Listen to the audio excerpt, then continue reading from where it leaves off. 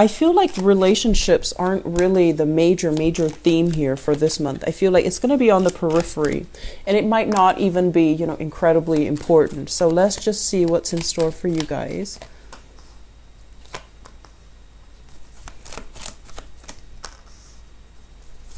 Okay, so we've got a water sign that's also present in the picture here.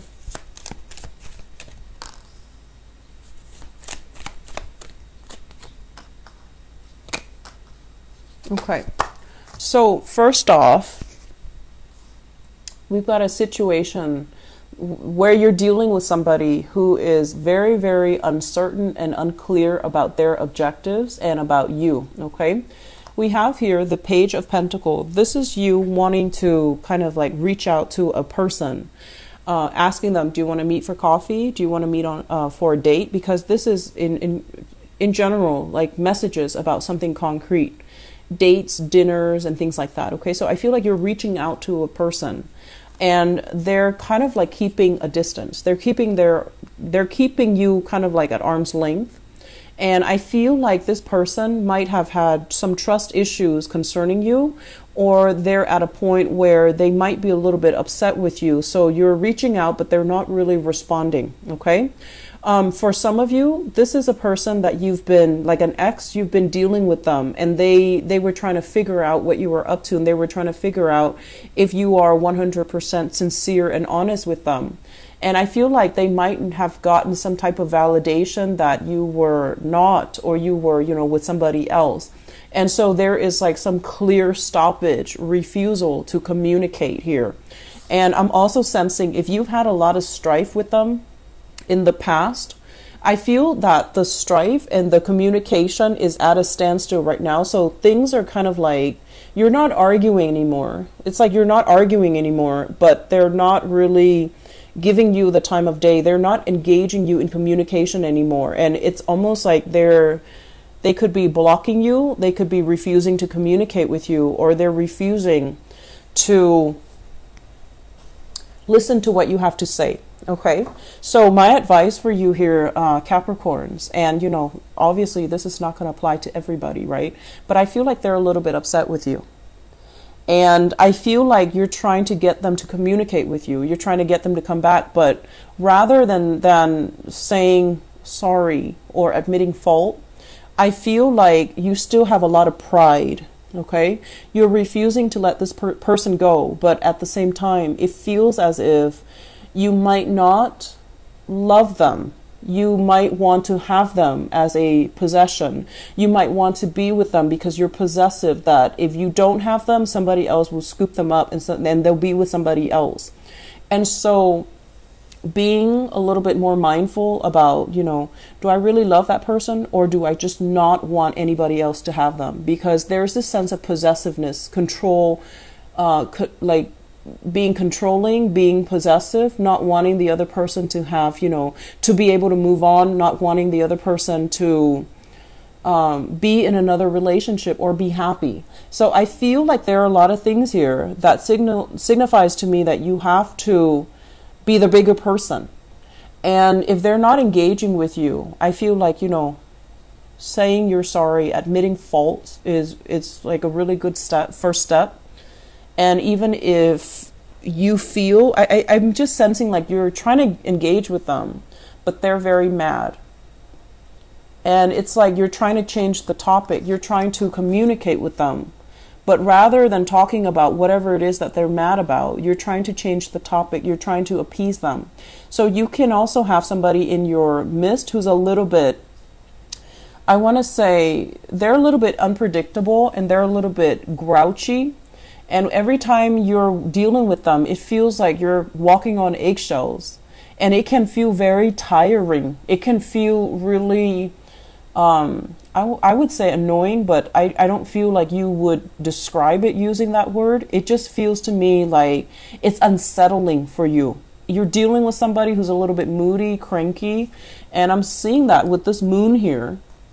The moon is very changeable. So one person, the person can be, you know, really happy one moment and like really grouchy the next. So I feel like you're not really sure, why are they acting like this? Why are they so changeable? Why are they so inconsistent? And in a way, you know, if you're dealing with something that's very unpredictable, it kind of pulls you in.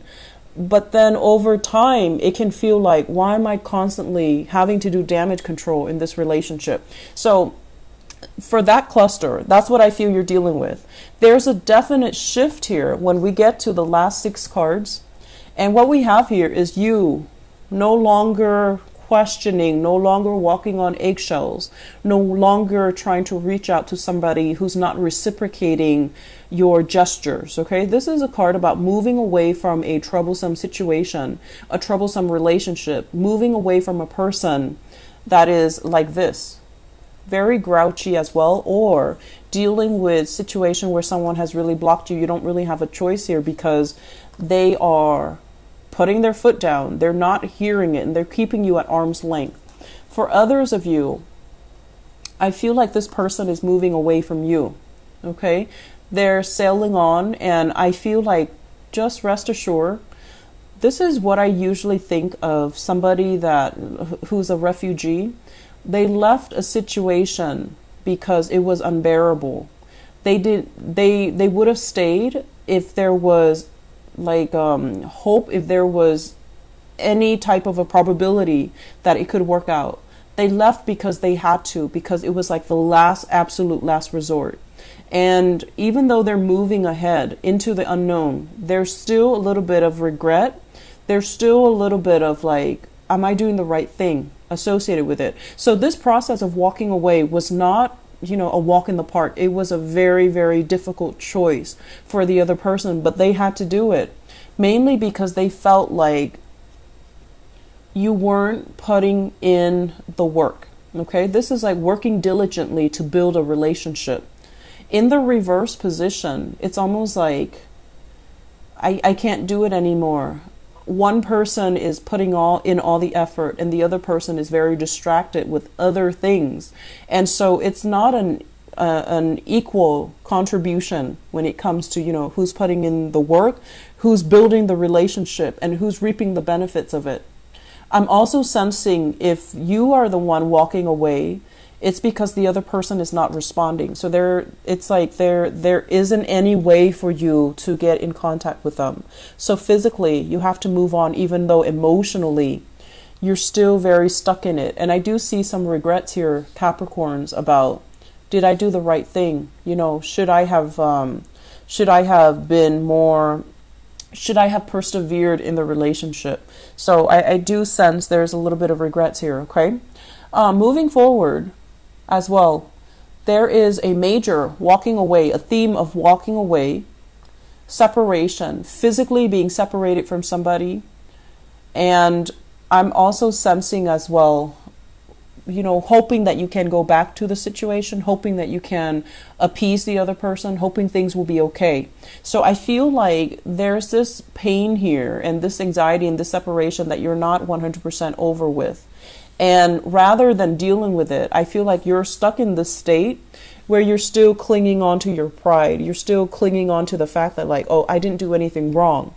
And the point is, you know, it always takes 2 people to contribute to the breakdown in a relationship or a breakdown in a situation. So if we were to say, I didn't do anything wrong, it's not a realistic or a truthful or an accurate assessment of what exactly happened.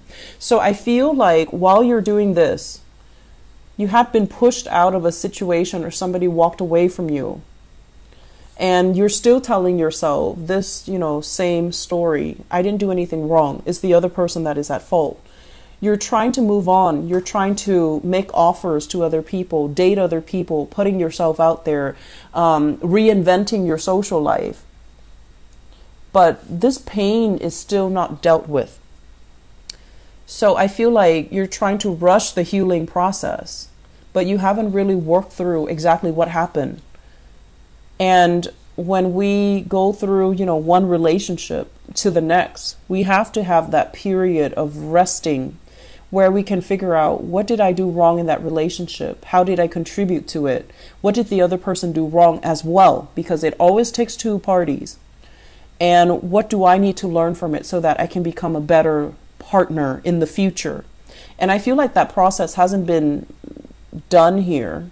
I feel like it was never worked on. It was never kind of like disseminated to figure out what exactly went wrong. And so you're lacking in the insights and the guidance and the expertise to know what you did wrong, to know exactly what happened so that you don't make the same mistakes. So I do feel patterns here, same mistakes being repeated. Okay, I'm seeing that. I'm also seeing for many of you, if you have children with another person, and the pages usually indicate, younger people, especially children. Children needing a lot more time from you. This is kind of like the cry for attention. This is somebody who's very attention seeking. They're very sweet, but when they don't have the positive attention from the adults, they can be a little bit crabby, a little bit grouchy. Okay. And then this is also another child that can be underperforming in school. They're not learning something. They're not able to get something. And they tend to get a little bit defensive when, teachers complain about them. So while this is a love reading, I feel like there's a big element here about relationships being affected by children. It could be the parenting techniques. It could be like the ways in which you co-parent as well, for those who are still dealing with exes and you share children together. So I'm sensing like there might be arguments regarding, child rearing. If you are dealing as well with a Virgo, so this is the card of Virgo, okay, the Hermit. When it shows up in the reverse, it's almost like this person has a lot of wisdom, has a lot of insights, but they're not operating at their best this month.